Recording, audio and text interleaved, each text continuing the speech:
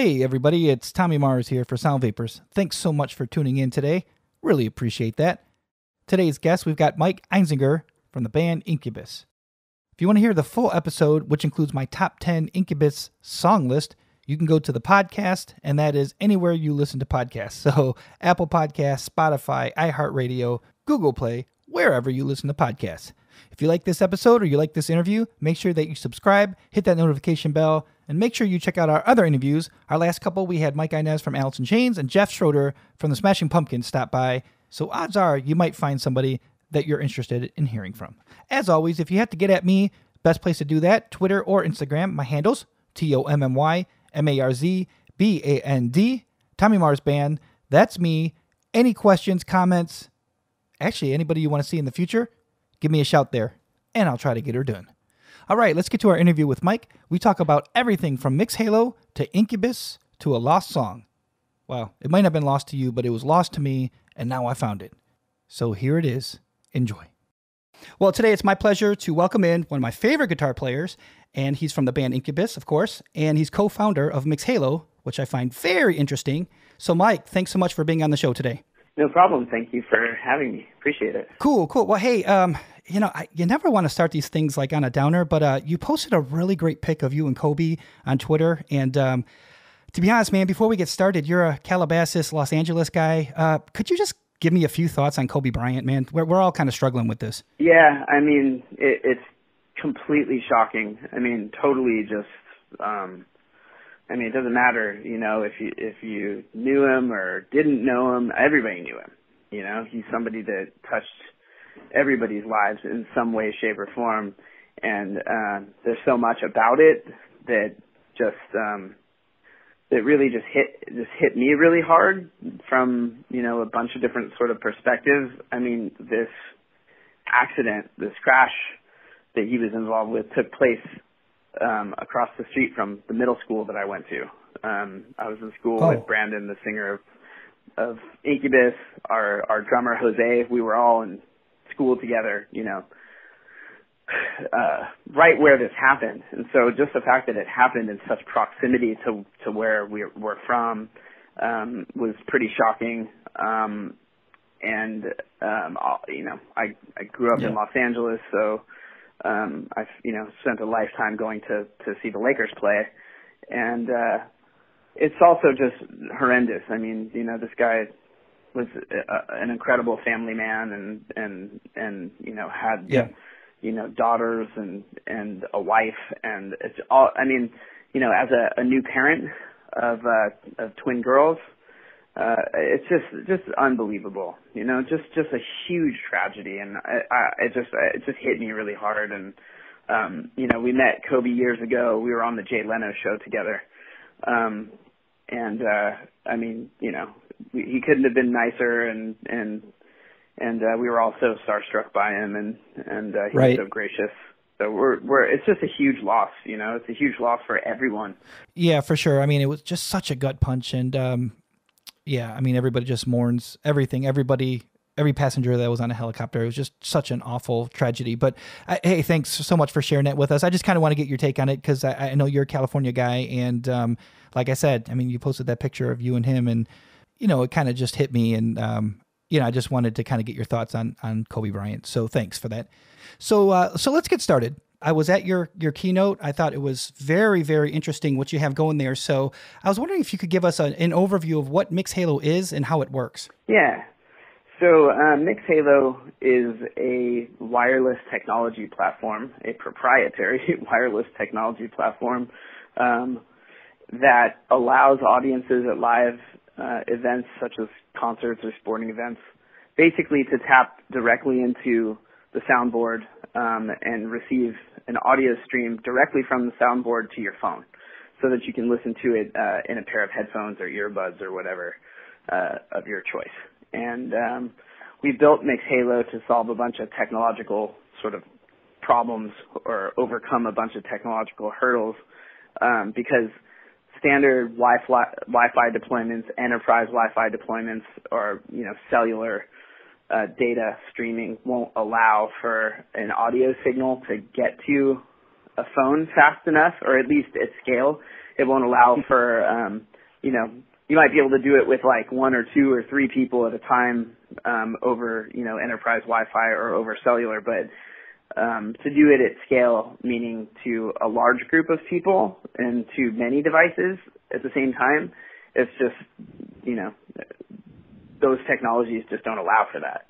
So we had to literally invent our own solution that would allow for an audio signal to be streamed in real time, or more or less real time, to a very large number of devices. And the way that it works, the easiest way to explain it is it basically sort of mimics a Wi-Fi network. So your phone recognizes it as a Wi-Fi network, but it functions a little more similarly to the way that radio functions. For example, a radio tower transmits a signal, broadcasts a signal out, and it doesn't matter how many cars out on the road are listening to that radio signal. They're all just tuning in, and it's a similar concept with the way that Mixhalo works. All the devices or smartphones, say in like an arena or a stadium, when they log on to the Mixhalo network, they're mostly just listening. There is some, two-way communication happening, but we control that. And that's the thing that with standard Wi-Fi or enterprise Wi-Fi, there's a prioritization that would kill any opportunity for something like what Mixhalo does to happen. So I hope I've explained it succinctly. Yeah. Does that make sense? Yeah, it totally does. It's almost like it reminds me of a very advanced version of, do you remember the drive-in theater when you'd go there and you could kind of, everybody could listen in on their car radios? Like when that happened, that was the coolest thing ever. Right. Yeah. Similar. Wow. How long did something like R&D take for something like that? That just seems so, you're creating it, Well, yeah, it's interesting, right? You're inventing a new technology, and any problem that arises, you need to invent a solution to the problem that involves the technology you invented. So it's something that it definitely takes years and many iterations. I mean, from where we started to where we are now has been, a lot of heavy lifting. I mean, it took us a lot of iterations before we even got the right sort of solution.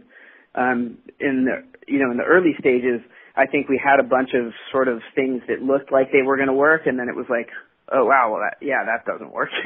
I got to try it again a different way, and try it a different way. And we had several sort of major iterations before really kind of arriving at where we are today.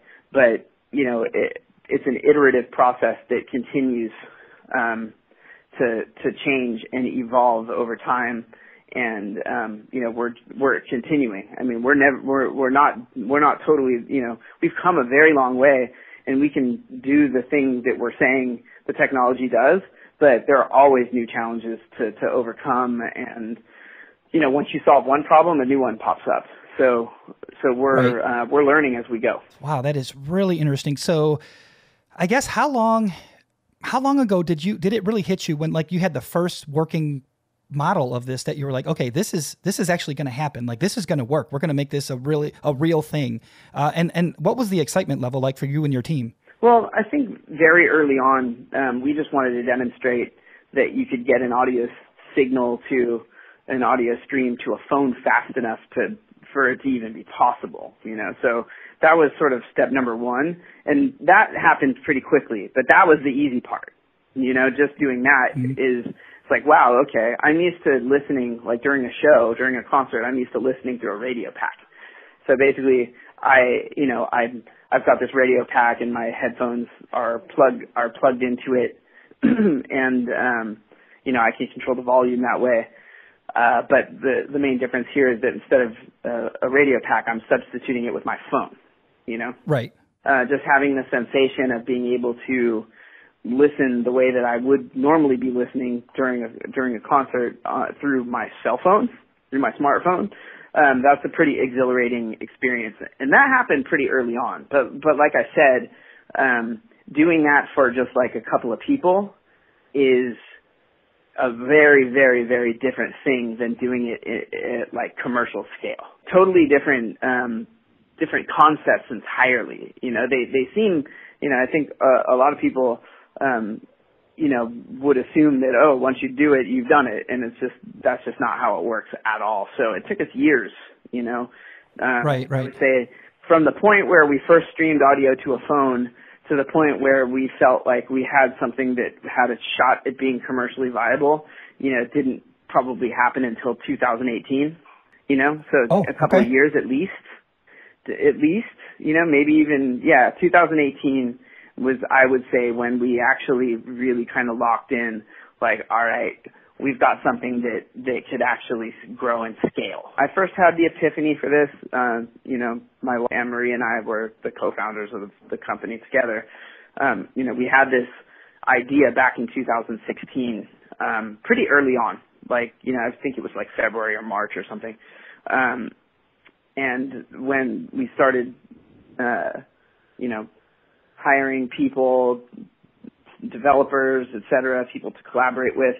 And then it wasn't really until about 2018 where we, I think, had the innovations that were really necessary to make this happen on a commercial scale, of innovating and trial and error and that sort of thing. Right. Yeah. I mean, imagine with something this, really, it seems so sophisticated, but, kind of, even with that word sophisticated, it kind of boils down to, how did this get born? Like, what was the trigger that you said, okay, I want to invent something like this because it'll help us, it'll help the audience, the user experience will be great.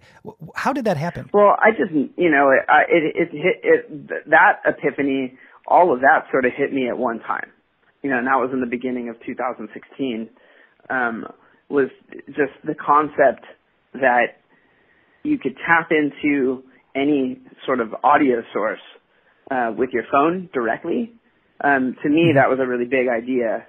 And the impact that could have on any sort of live event, whether you're at like a tennis match or a NASCAR race or some sort of political rally where somebody's giving a speech, all of those things could really be impacted by the ability to listen to that through your phone. Like, to me, those things were sort of obvious at first. So that's one of the reasons why it was so exciting and why we chose to pursue it. It's one thing, I think, to have an idea for something, that solves some type of problem, and we have those all the time. It's fun to sort of just brainstorm how you solve different problems in the world, but it's an entirely different thing to actually pursue it and then build a company and build a business around the idea. Because those are really, challenging things to do. It's like once you solve the technological problems, it doesn't mean that you've got a viable business. You know what I mean? There's so many other challenges that come along with that. And solving the tech problems is like, that's like, that might be like 25%, that might get you like 25% of the way there. The rest of it is like just as, if not more complicated. So, this is definitely has been a huge learning experience for Anne-Marie and I, for sure.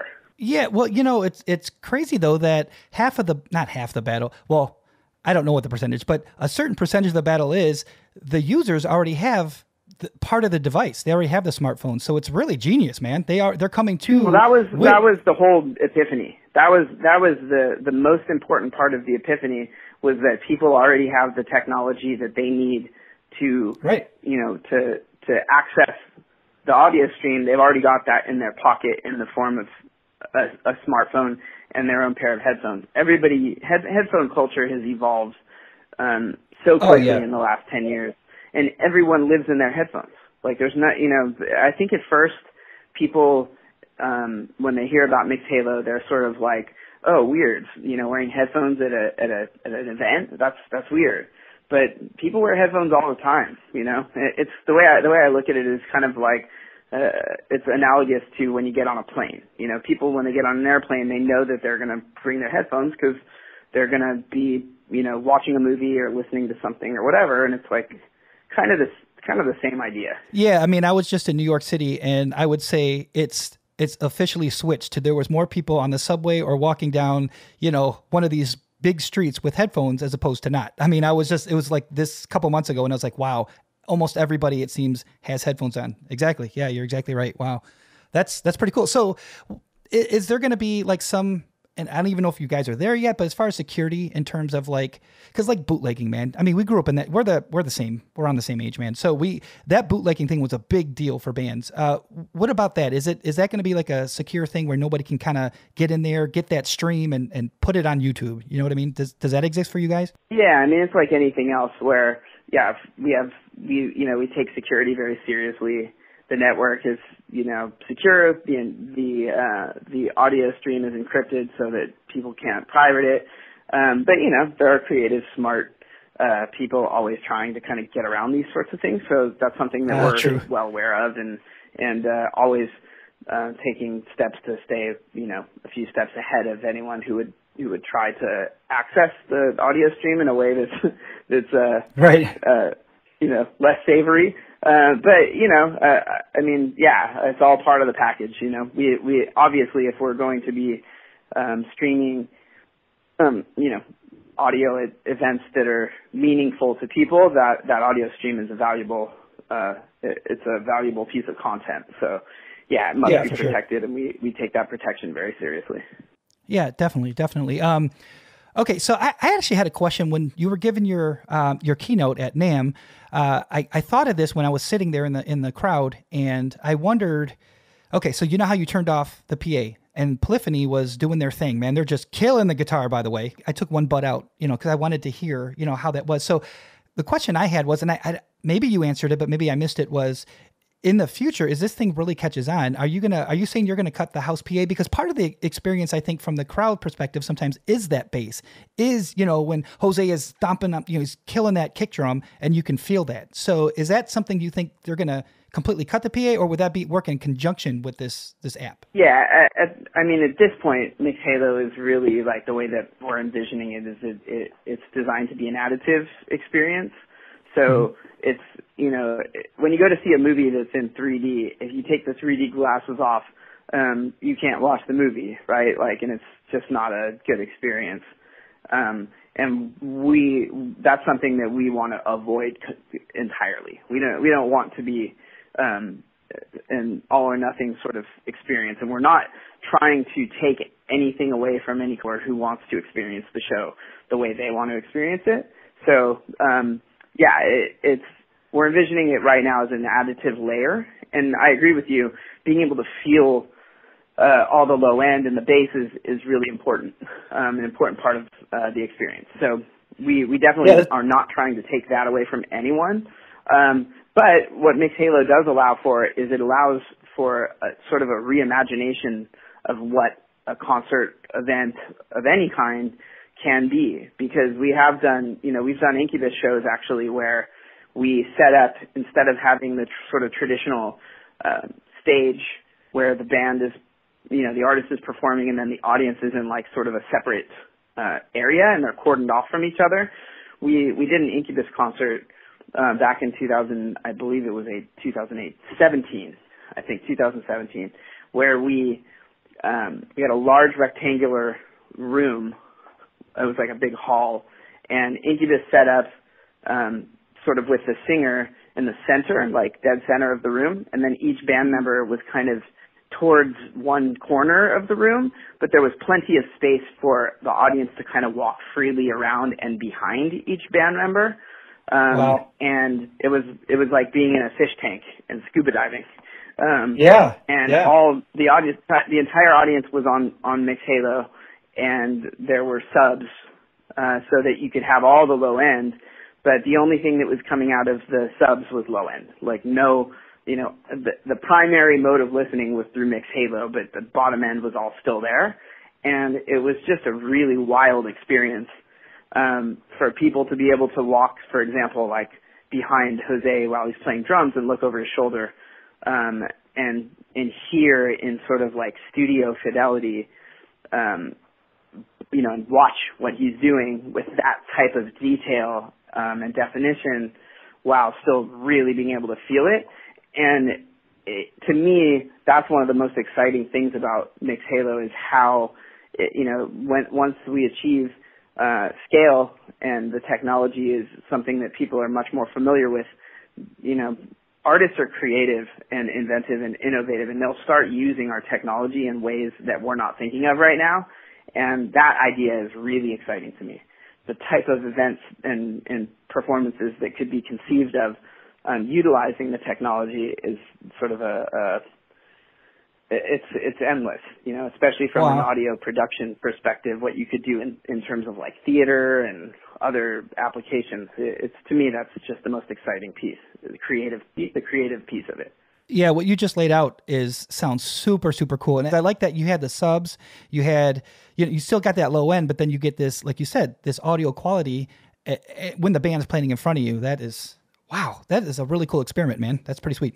So in terms of like other bands kind of getting on there, you were talking about, and you kind of had a list of bands that are sort of incorporating the technology maybe into their shows. How has that response been as you're kind of approaching other bands?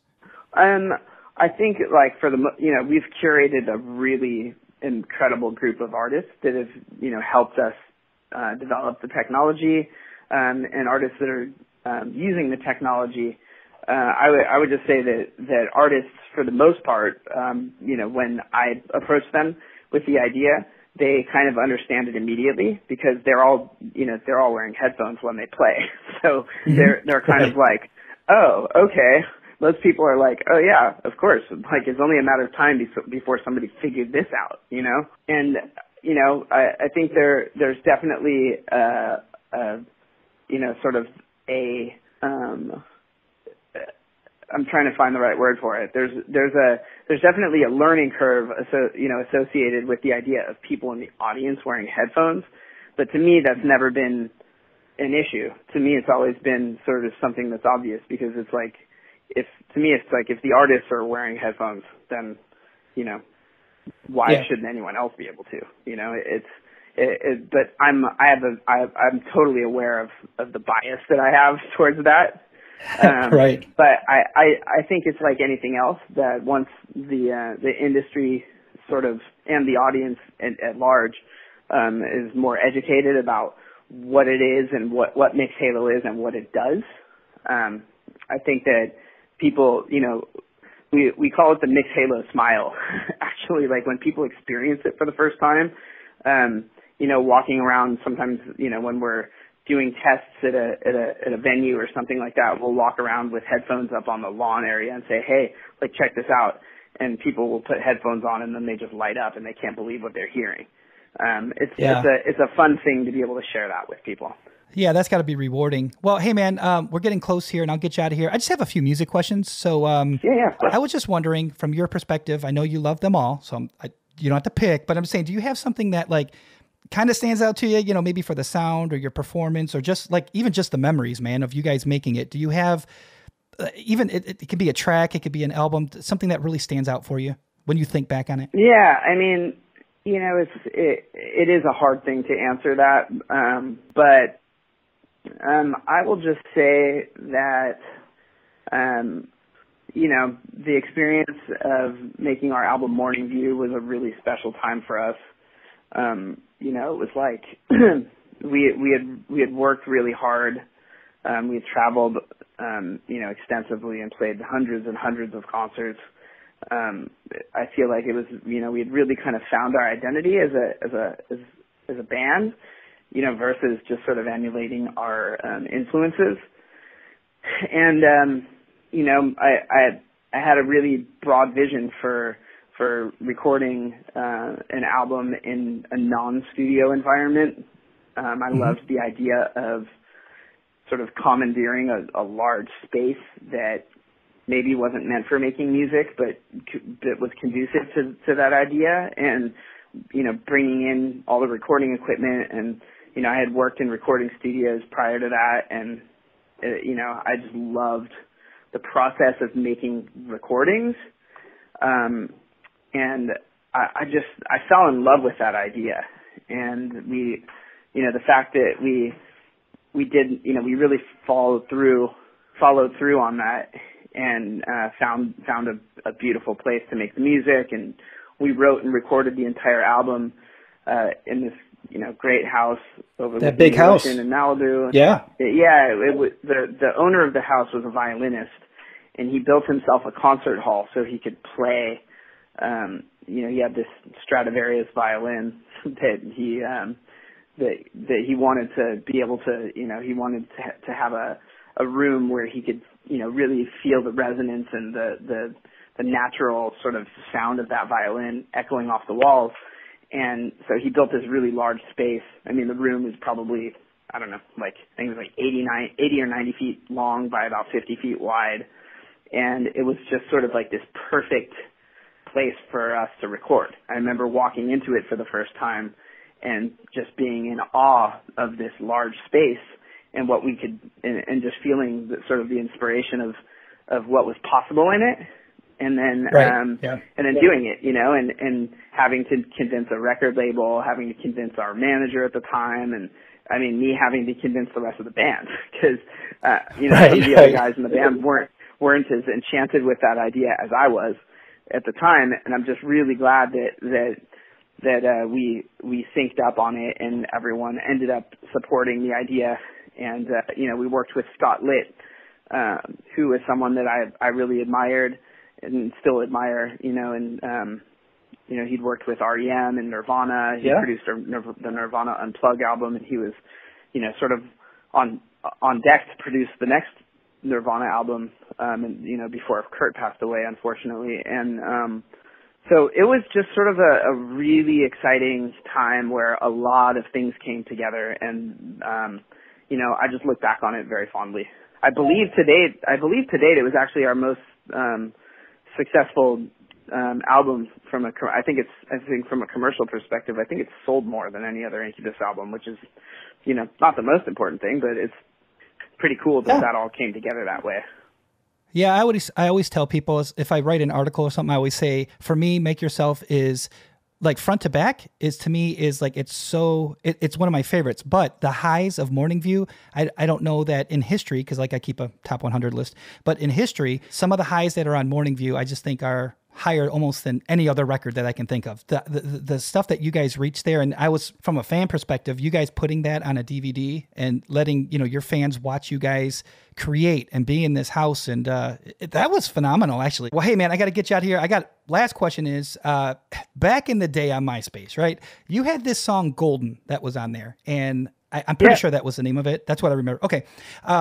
And it, honestly, man, it was one of my favorite things that you've ever created. It was this instrumental. I just dug it. It kind of gave me this, man, it almost gave me this, I don't even know how to explain it, but it's like California, 50s, 60s, almost like, not Richie Valens. I don't mean it Richie Valens, but that era type of sound. No, I understand that, Yeah. And so I was just wondering, whatever happened to that? Did that morph into something that I missed? Or whatever happened to that song? Because it's bitchin', man. I loved it. So that song, if I'm remembering correctly, we've made so much music at this point, sometimes it's hard to keep track. That song was included on one of our documentaries. Goodness gracious, I can't remember what it was called. We were traveling. It was, oh goodness, not Look Alive. Or no, I think that's what it was. We made a documentary sometime around 2007, 2008, something like that. That was documenting sort of our travels all around the world. We had gone to Dubai for the first time. We'd gone to Israel. We'd gone to Iceland and a bunch of other places that were just, firsts for the band. And I believe that track was used for the soundtrack of that documentary. Oh, gotcha. Okay. Sweet, man. Sweet. I'm glad it got used on something because... I should know the name of that. That's pretty funny that I can't remember the name of it at this point, just because it's over the years, over the decades, with just so much material and so many different, it all kind of blends together after a while. That was a really fun time for us. Hang on, I think it was the Look Alive documentary. Yeah, that's what it was. It was. I got it right. It was called Look Alive, and I believe it was maybe used in the end credits. It's somewhere on that soundtrack. So I have since found it. Like I said, my life is now complete. So It is great. I was so happy to hear that song again because I just thought it had this great, like I said in the interview, it was like this California vibe, and it was hard to explain it. I think he got where I was going with it. Like I mentioned Richie Valens, like Big Bopper, that whole thing. I didn't mean it to sound like that. Like it sounds that music. It just has that aura, right? That aura of that. That's kind of what I thought, and I loved it.